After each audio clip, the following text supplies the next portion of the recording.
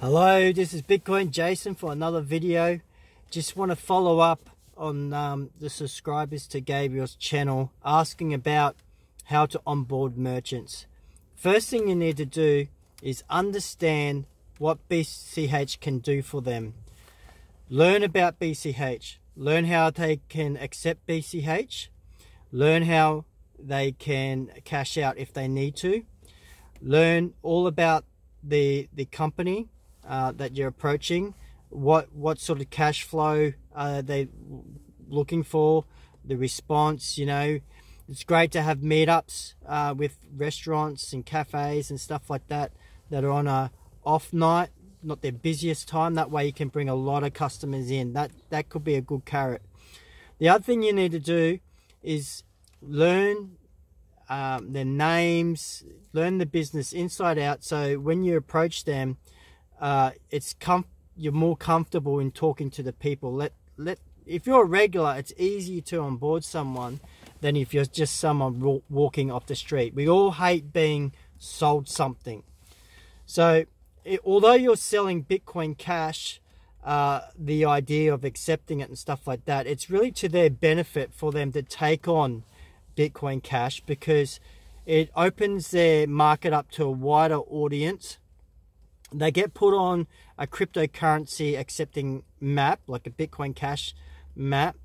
The fees that they normally would have been charged with, like PayWave and MasterCard, that sort of stuff, is at least 3%. Plus they got the devices that they have, they pay a fee for that per month. So straight away they are saving money on merchant fees, okay? And the having the device. The device, you know, it could be something as simple as like an $80 tablet, you know, and a stand. There's no fees in accepting Bitcoin Cash, and the only real fee that I would see is when they actually go to cash out. There are more and more communities that are accepting Bitcoin Cash. For example, there's a coffee shop. The coffee shop can buy their beans from a coffee bean supplier.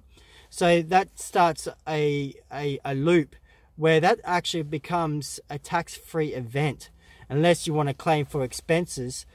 BCH to BCH is not really in. Well, go know the tax laws, but as far as I understand, BCH to BCH transactions are not taxable event, because you're not converting into fiat currency or swapping it for another coin. So there's your positive points straight there. What was the other one I was thinking about? It's not always possible to do a live video of onboarding someone unless they are comfortable with that. Like Saffron, that I onboarded with some help of friends, I could not do a video for that. One, I needed to get their permission, and two, it was more of a private thing. So I hope that all explains. If you have any questions, leave a comment and I'll do a follow-up video personalized for you. Okay, so this is Bitcoin Jason signing off. See you in the next video.